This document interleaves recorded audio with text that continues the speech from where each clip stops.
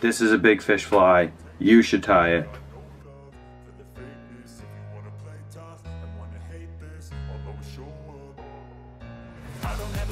What's up, everybody? Maine Fly Guys here. Today I'm going to show you how I make my eel pattern. You know, this started because I was out with a friend and he was throwing this like 14-inch sluggo. And, you know, it looks just like this. It looks, you know, it's just a straight black eel.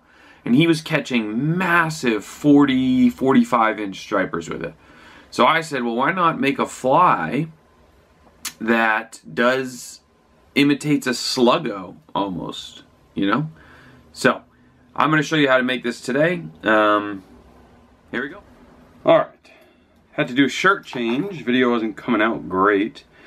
So this is a 6/0 Firehole 811. Nope, I lied. It's an 802P 6/0. And this I'm actually tying for a friend, Brian Rosa from Origin Outfitters. Great guy, great striper guide, and so he wanted one with a rattle. So I'm putting a rattle at the back of the hook here. I'm just gonna put it on there sort of loosely for now, because we're gonna have to do all kinds of crazy stuff to get this fly to be set up and how I want it. So, but he wanted a rattle, so I'm putting, this is just a plastic rattle, or a glass. No, it's plastic. But when you add rattles, what I like to do is just come in with a heavy amount of super glue. Boom. Put that rattle on there, make sure it's straight. That's pretty straight. Not as straight as I'd like, but yeah, it's fine. So I put a lot of super glue. We're gonna come back in and cover this again, but I like to do the rattles first because this super glue takes a little bit to dry, so while we're doing the back half of the eel, this can set properly. Okay, so the back half here, I do 2 sections of 35mm shanks. So this is this is a 35mm shank. It's going to be the back half, and this fly needs to be, it was requested to be 10 to 12 inches long. So what I like to do is use thin feathers. These I dye myself. They're from saddle hackle, dry fly hackle, but they're feathers that I'm not gonna use, you know, I'm not gonna use. So they're like 6 inches long, but I'm never gonna use them for dry fly because the fibers are too long. So that's what I like to use. First I'm gonna come in with a little bit of SF blend. This is black. This will be kind of added throughout the pattern to give it some flash.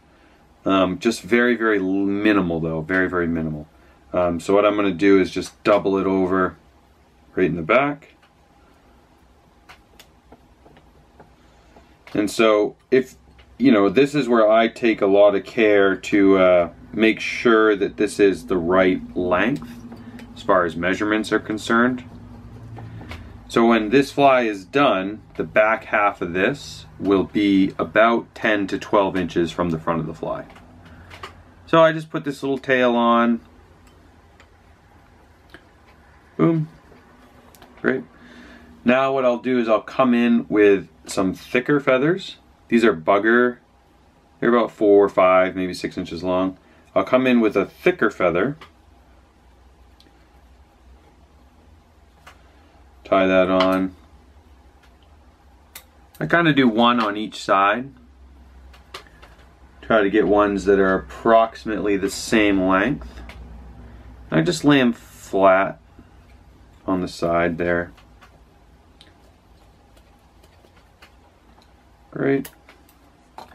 So now I have sort of this tail consisted of these fibers and this. Now what I will do is I'll take one of the longer fibers here. So here's one of my 6 inch, it might even be longer than 6 inches. and I'll lay it over the side again, just like this. What this does, because this fly is primarily going to consist of bucktail, and so bucktail adds a lot of bulk to it. You know, it adds a lot of that bulk, but it doesn't flow very well. There's not a lot of movement. And so adding in these thin, long feathers adds a lot of movement. Now this pattern is primarily fished in the dark. So you might be saying, well, Greg, if they're fished in the dark, what does movement matter? And I think it matters a whole lot. I think the bucktail is good to draw fish in because they feel that movement, right? They use that lateral line for movement. However, once they get close enough to it, you know, they can see it.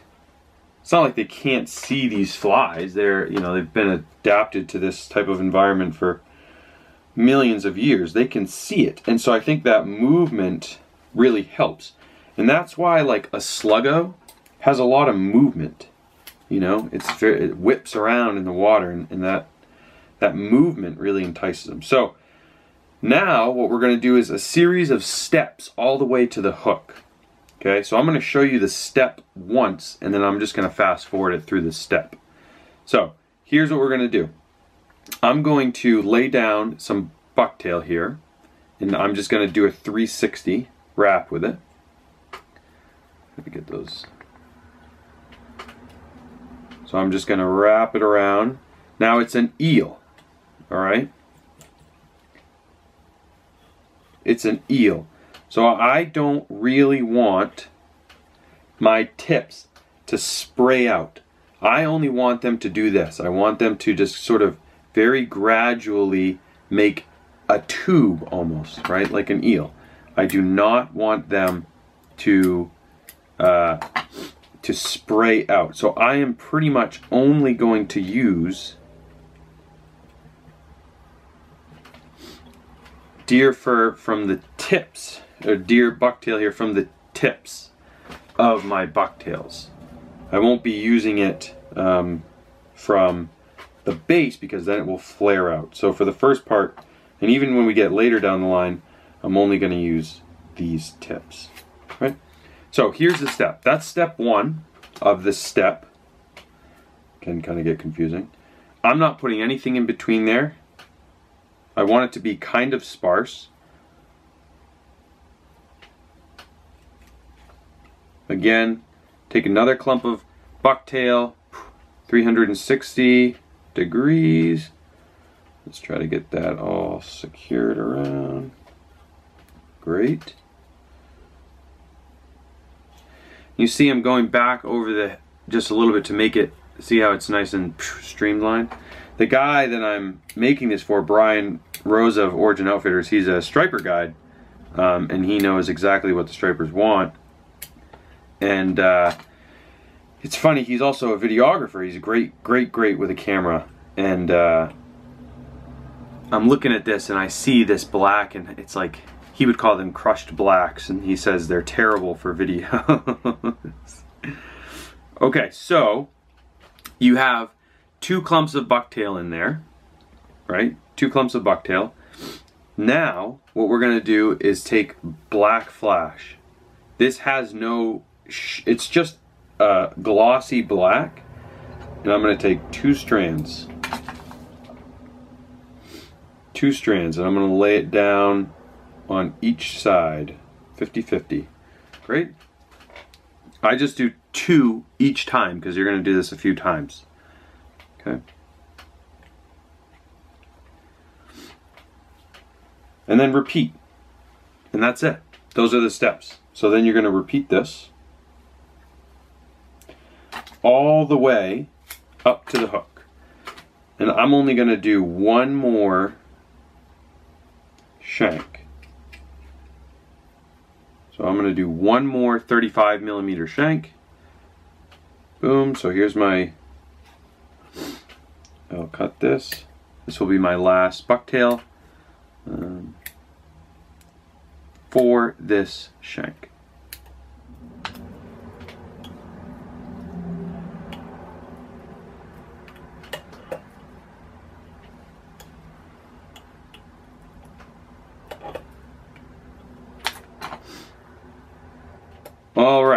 so I am starting my second shank here. This will be the final shank that I do before I get to the actual hook. I like to, at each transition point, add in one of those longer feathers. Just keeps up with that flow. So I take a longer feather here and I just put it right on the side.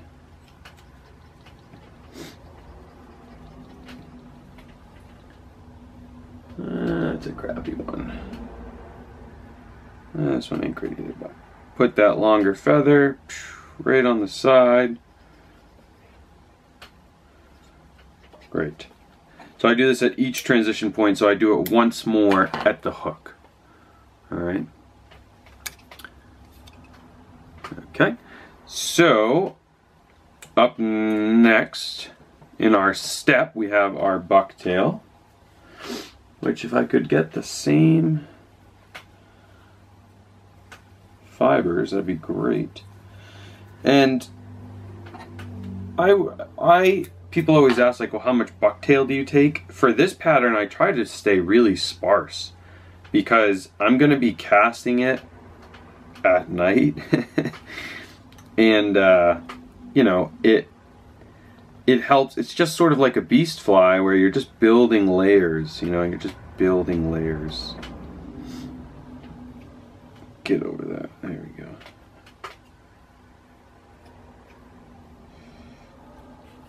How's that? All right. Maybe we should go back a little. There we go. So I just build layers. So that's our second bucktail in the step. Come in now with that black flash again.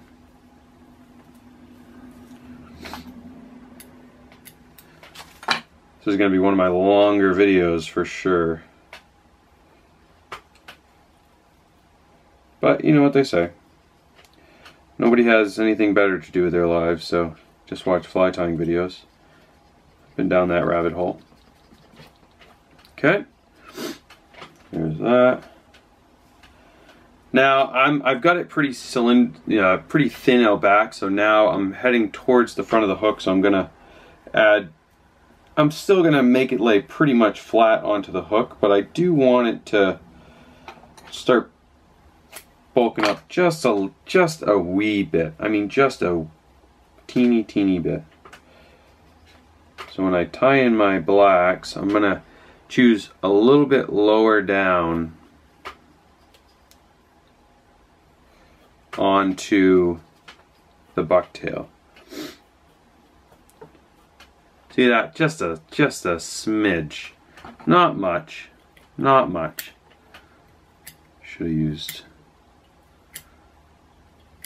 but a little bit.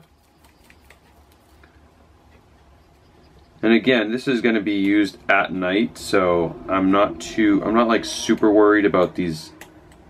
One, you can't really see them, and two, I'm not super worried about in between our bulky ties. I just want to make sure the material is caught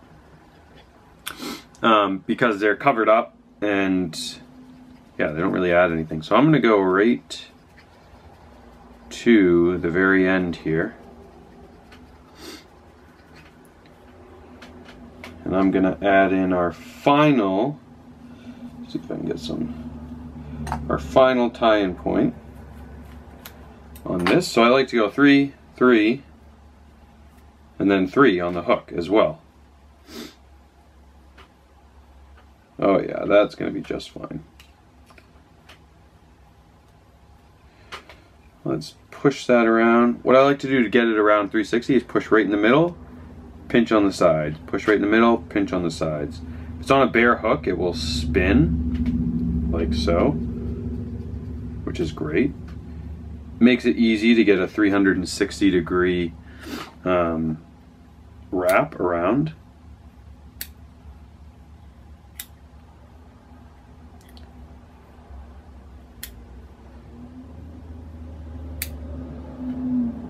And so now we remember what comes after our second tie-in of deer hair. Our black This time I'm going to do something a little different though. I'm going to go over the middle, about the full length, pretty close to the full length at least. I'm going to go right over the middle, and then I'm going to come underneath. This will add just some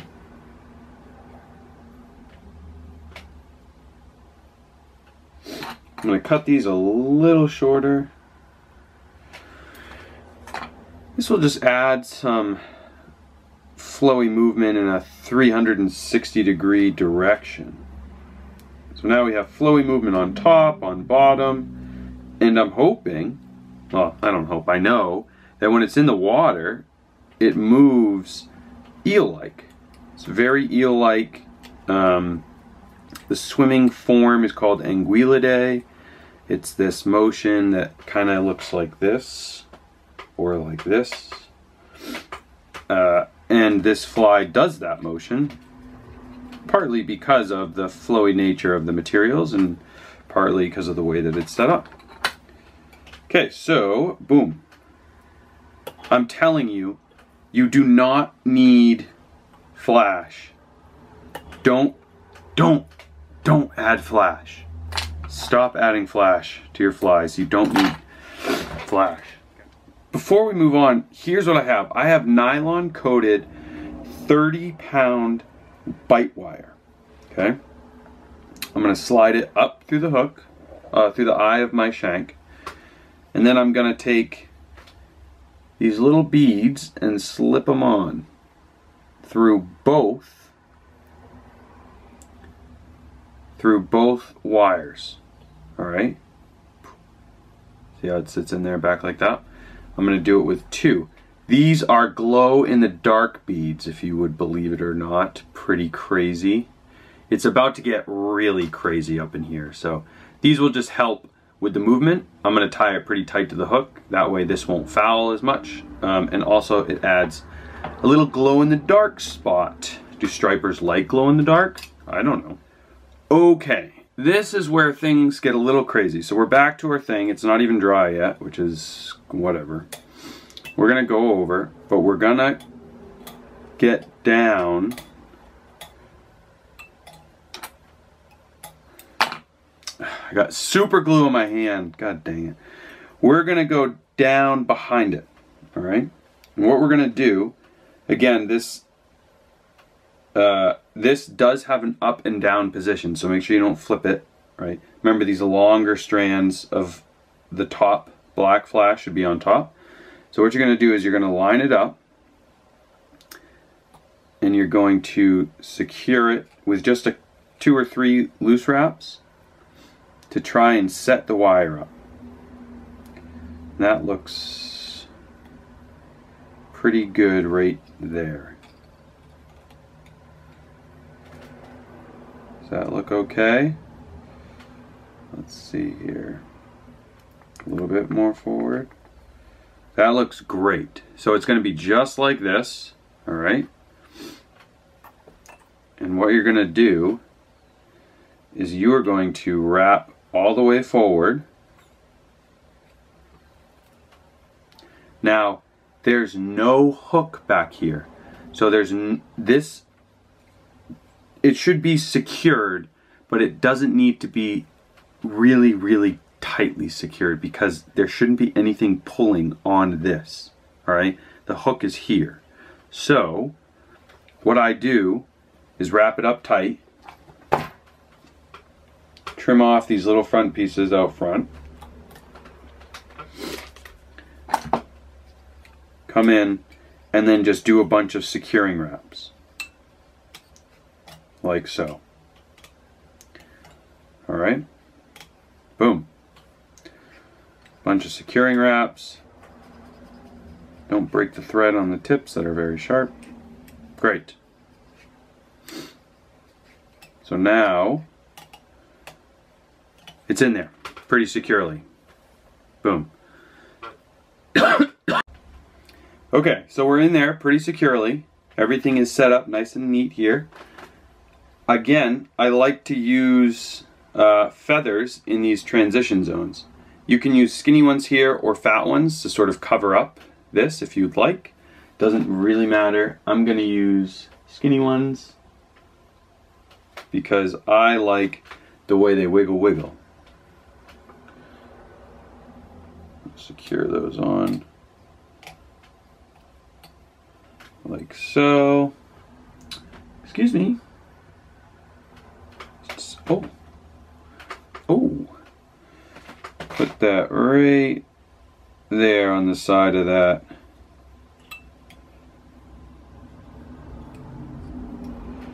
How are we looking? Oh, gorgeous. Great. Now the tough part. We are going to do wraps of deer hair. I'm going to try to find slightly longer fibers because, if I could,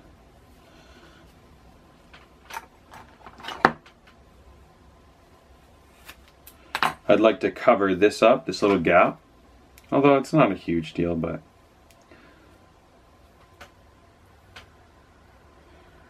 that's pretty decent. Again, this might take some time to get all the fibers pretty much all the way around, at least to the hook. So you're gonna wrap your fibers until they run into this hook here. That ain't too shabby. How are we looking on that side? Not too bad at all. If I could get these tips in now. So it'll look something like this. Great. Blocked up. Nice feathers there. Okay. Good. There's one. We're going to do the same old thing. Try to find similar length fibers. Snippitos.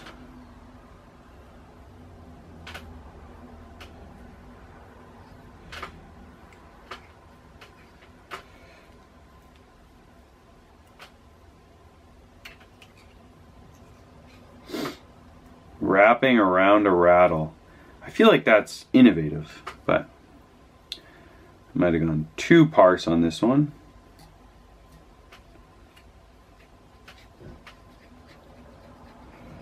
My cat just knocked something over. Good, good. Love that. How's that looking? Pretty good. Still very eel-like. Okay. I'm going to come to the front here. I'm going to come to the front. I'm going to skip out on the black flowy things for right now. What I'm going to do now is find some really oversized fibers, some really long fibers, and I want them to flay out. Like I want them to poof out. And I'm going to do bullet tie. So what I'm going to do, I want it to be just as long as the rest can, is I'm going to tie it in like with the tips backwards here. I'm going to straighten them out a little bit.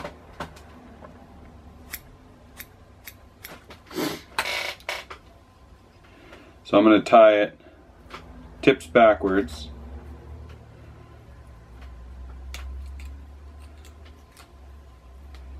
Push, do the same technique, push, boom. Make sure it's around 360 degrees. I'm going to come in, do a reverse tie, push it back with my super duper fancy reverse tie tool. Shebang! There it goes. See that? See that? Whew. Okay. Bullet tie, if I can. Might have some trouble here. Okay. Catch those loose fibers. Okay, that's great. These fibers are a little damp. What's going on over here? Actually, that's fine. That looks great. So see how they're just a little bit bulkier? Because when they're in the water, you know, they're going to be slicked down a little bit. This bulkiness, this is what's pushing that water. Okay? Alrighty then. Now, this is called a magic head. This pushes water. Like, water can get through these bucktail. Water cannot get through this magic head. So what I do, I can't get it onto this hook. It's stuck. It gets stuck right there. So what I do is I cut a slit in the top of it. This allows a little bit of expansion. Poof, slips right on. So now what I have, oops, forgot to tie off my thread, silly me.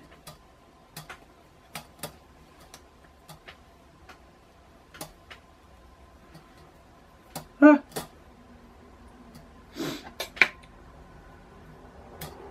So now what I have is basically a bulletproof. Look at that. That pushes water.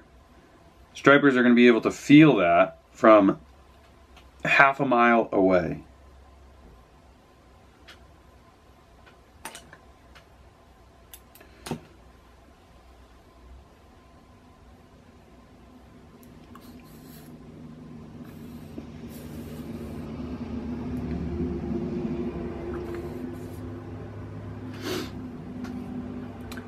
So what you do is, all you do is catch that magic bullet head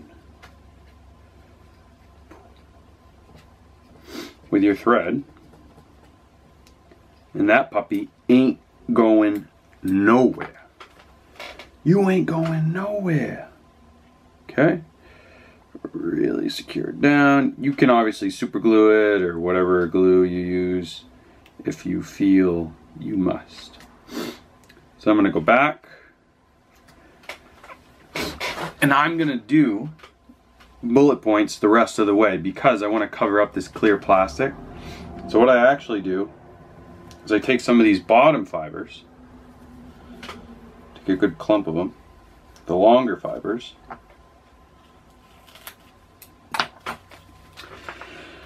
and I match them up so that they cover, they match the length of our little magic head here. This way it's just a good covering. It's also super bulky. See that? It just adds a good sort of protection layer there. I'll go back to make sure it's really flat on it. See how flat? I mean, it's literally flat right on it. Then we'll come in, do our bullet point tie-in. See that? Now that is gonna push some frickin' water, man. That is what we're talking about. Oh, you Now we have that tied in. That, I mean, that water literally can't penetrate that. So it's gonna, it pushes a ton of water. So now we just come in, and I'm gonna try to find some wavy bucktail, or at least crimped. That looks pretty good.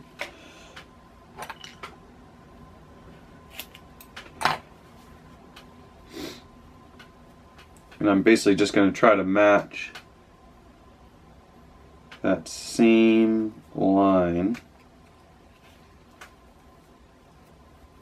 Just doing a regular, doesn't really matter what you tie in now because everything that you tie in is gonna fall right on to that magic head. Cut these very short.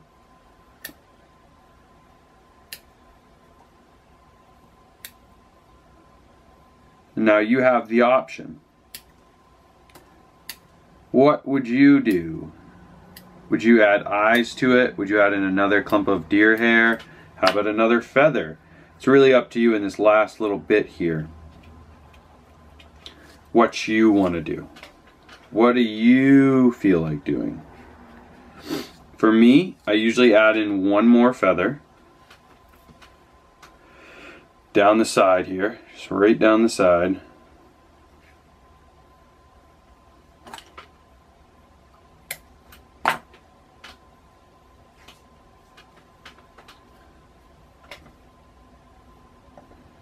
right down the side.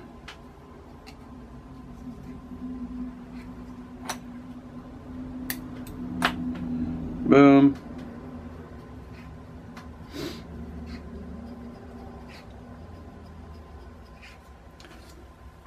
I almost never add eyes to it because I don't know. I don't think it needs eyes. But anyways, I'm gonna go shape this. I typically kill it right here. It's black. It's got everything it needs. It's dark. It's big. It's streamlined. Looks very eel-like. But it does require some shaping, like for these front fibers. So I'll go shape it for a little bit, let it dry overnight, you know. But let's take a peek, shall we? Can we take a peek? Oh, baby. Ain't that something? Look at that puppy. Boom. Shakes, streamline, pushes a ton of water, and it's really not that heavy as far as the fly is concerned. What makes it heavy is the rattle, that's about it. But that's it right there. Whew. This. See, do you see how it's more shaped here? This is what happens after you use them for a little bit. It gets this nice tapered shape. This will do the same after I go and shape it. It'll have this nice laid down sort of eel-like shape. These catch fish, big fish. Little fish don't eat these. Big fish eat these. This is a big fish fly. You should tie it. Thank you for watching.